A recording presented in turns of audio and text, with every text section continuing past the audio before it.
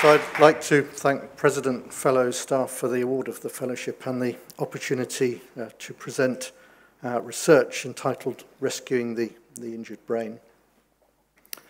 So our research aims to address this condition, traumatic brain injury, aiming to improve the investigation, management and outcome for these patients. In essence, traumatic brain injury is caused by a number of particular causes: road traffic accidents, falls, assault, and increasing interest in sports-induced head injury and concussion that you've probably heard about. It is a very common condition, approximately 1 million attendances at emergency departments in England and Wales per year, and is the highest cause of death under the age of 40 years, and a major cause of morbidity in survivors. In essence, it's a journey for a patient from the scene of an incident through acute hospital care to rehabilitation and hopefully reintegration into the community. It has a very long history. This is Neolithic man. This is about 5000 BC, where people undertook surgery to the skull. These patients survived because you could see healing of the trephination. Taking that forwards, Hippocrates said no head injury is too severe to despair of, nor too trivial to ignore. In the Middle Ages, people trephined the skull to let out the evil spirits. This led on to the development of new surgical instruments. This is the predecessor of the Hudson brace for making holes in the skull. This was Percival Pott's invention to elevate depressed skull fractures. And then if we move to the 20th century, Lawrence of Arabia sustained a fatal head injury in 1934, and this led Sir Hugh Cairns from Oxford to design and introduce motorcycle helmets. Moving to the 1970s, improvements with CT scanning. The death of Ayrton Senna in Formula One in 1994 led to improvements in motorsport safety, car design, and that translated into current road vehicles. And then after the millennium, the era of guidelines with the NICE head injury guidelines, and very recently, within the last 2 months, the all-party parliamentary group on acquired head injury has convened. In essence, after a head injury, you can sustain two sorts of pathologies. This is a mass lesion, an extradural hematoma. This requires surgical treatment to evacuate it, and some of our studies have been to try and introduce refinements in the surgery for these mass lesions. But probably our greater interest academically has been in this condition of diffuse brain injury, where the blow to the head results in swelling of the brain confined within the skull. So that results in increase in brain pressure, a reduction in blood flow, failure of cerebral oxygen delivery and energy failure, death of cells and further swelling. So we've introduced the technologies to monitor this situation in the brain, this cranial access device that taps into the skull and places 3 catheters, a pressure monitor, an oxygen sensor, and a microdialysis brain chemistry sensor. And using that, we can measure brain oxygen pressure and chemistry over prolonged periods of time in patients in the intensive care unit. And particularly, we can monitor brain metabolism, so how glucose is metabolized by glycolysis to pyruvate acetate, where it enters the citric acid cycle, where ATP is generated. And we can monitor these processes and when they fail. So in large numbers of patients, we've looked at the relationship between changes in brain chemistry and the clinical outcome for the patient, and defined some of the chemical changes that are associated with unfavorable outcome. And then the next step was to try and introduce therapy to improve the brain chemistry. So these are some of the therapies used on intensive care: insulin, glucose therapy, hyperoxia, hyperventilation, mannitol, and surgical maneuvers. That's led to an international consensus meeting where this microdialysis technology is now used in 75 centres internationally, and particularly to look at the optimal delivery of glucose. But what we noticed is that in certain patients, glucose was not available. We couldn't get glucose into the brain, but these patients were still surviving and often doing well. And we picked up on that, and in fact, what we discovered was that in the absence of glucose, strangely, lactate, which is really regarded as a waste product of metabolism, can be passed from the supporting glia into neurons, converted to pyruvate, and into the TCA cycle, so actually generating energy from lactate. There's a cohort of patients who don't have problems with their blood supply but have problems with their mitochondria not functioning properly in terms of ATP production. And in these, we're a different approach. We're actually administering succinate to the patients. This is an important intermediary in the citric acid cycle, and again, encouraging results in these patients with mitochondrial dysfunction. So that's really the basic and translational side of the research. But in parallel with that, we're undertaking a number of large multi-center randomized trials of both surgical procedures and drug therapy. For example, a trial of dexamethasone in chronic subdural hematomas. And these multi-center randomized trials in parallel with comparative effectiveness research in the Centre TBI study, which is led by my colleague David Menon in Cambridge. Probably one of the best things that's happened in British neurosurgery over the last 5 years is what we call the BNTRC, and that is the British Neurosurgical Trainee Research Collaborative. So this is the neurosurgical registrars coming together, forming a research collaborative.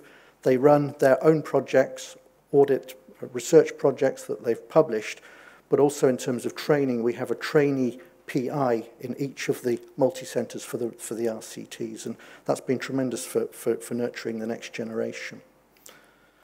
Talked about trephination earlier, and of course in the Middle Ages they were making holes in the skull to let out evil spirits, but maybe there is a role for making holes in the skull. And this operation, decompressive craniectomy, has been around for several years.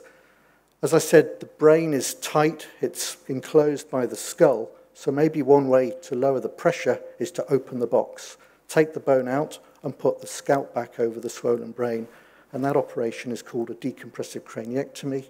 So that is something that we have been doing. You can see the frontal bone has been removed. The scalp is placed back over the swollen brain. When it all settles down, we replace the bone with this 3D printed titanium plate. Is this operation effective? Well, we undertook an RCT in over 400 patients, 52 centers, 20 countries, and the results were quite dramatic. This operation had amazing impact in terms of mortality of patients, a big reduction in mortality, and encouragingly 60% of the patients undergoing this procedure were USD or better. This is independent at home. So, but while 60% of the patients were doing well, of concern to us was that 40% of the patients were ending up in states of lower severe disability and vegetative states, which is deemed clearly unfavorable. So the next stage of this study is trying to identify why some of these patients are doing well and others are not doing so well.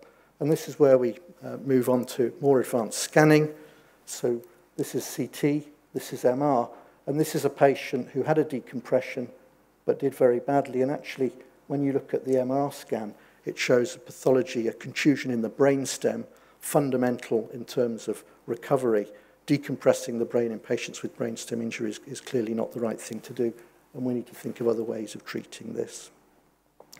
So where has this taken us? So it's really been a combination of formation of the British Neurotrauma Group, the Trauma Audit Research Network led by Fiona Leckie in Manchester, big advance with the Department of Health Major Trauma Networks, guidelines, research translating into improved protocols for management. So this is the improvement in outcome, mortality from brain injury from the year 2000 in this country to 2015. So we're now at odds of death at 0.37. So this has been, I think, very encouraging and a testament to the work of many people in terms of the management of traumatic brain injury in the United Kingdom. Of great concern to us now currently is that if you look globally, 89% of head injuries are actually occurring in the low and middle income countries. And on this planet, 14,000 people die every day from trauma. It's an enormous number of people. And of those 14,000, many of them are succumbing from traumatic brain injury. So we have commenced the Global Health Research Group on Neurotrauma. It is funded by the NIHR, and it aims to create a global registry to use systems engineering approach to increase our understanding of TBI care and new innovations appropriate for LMIC. So here's some examples. So back to Lawrence of Arabia, England, 1934. This is Chennai, India, 2016. You don't need a family car in India because you can get all 4 members of the family on the motorbike, but only dad is wearing the helmet. You are more likely to be taken to hospital in a van than in an ambulance, so working with the Indian government to introduce a network of ambulances located every 50 kilometres over along new highways. So this, remember, is the predecessor of the Hudson brace. This is the current version. In Zambia, there are 2 neurosurgeons. They are still using this for craniotomy and opening the head. We have a resident that's gone out to Zambia, taken an electronic drill, and this has revolutionized neurosurgery in Zambia. What about access to technology? CT is expensive, so we're looking at new technologies. We're doing this with the MedTech cooperative that is run by my predecessor, John Pickard, in Cambridge. These are some of the technologies: near-infrared portable scanner to detect blood clots, and this advance in ultrasound. Ultrasound we can use to measure optic nerve sheath diameter as a surrogate for intracranial pressure. Again, expensive, but it can become much cheaper. This is an ultrasound probe, which is cost-effective because you connect it to your smartphone for the display. And we're currently trialling this in Cambridge before disseminating it across a number of African centres. I just want to finish by, I've learned a lot about traumatic brain injury in my career, but what else have I learned? So this is my sort of extra tip, of course, success and failure. So I have 2 files of letters. There are many of this. We've all received these letters in the post. I'm sorry to inform you this was unsuccessful, but probably the letter that I'm proudest of is this letter that came from the Academy of Medical Sciences. This was 2001 and came from Mary Manning, who was the previous executive director, and I was very honoured to be awarded, I think, the first PPP Academy Clinician Scientist Fellowship. Of course, PPP was the predecessor of the Health Foundation, so this is a letter that I've certainly kept, so thank you for that. Finally, I would like to acknowledge several people and organisations, too many to mention, but there are certain individuals that I would like to highlight. The first is John Pickard, he's here. He is my predecessor in neurosurgery in Cambridge as the chair. He established academic neurosurgery in Cambridge and laid the foundations for his own and many future successes.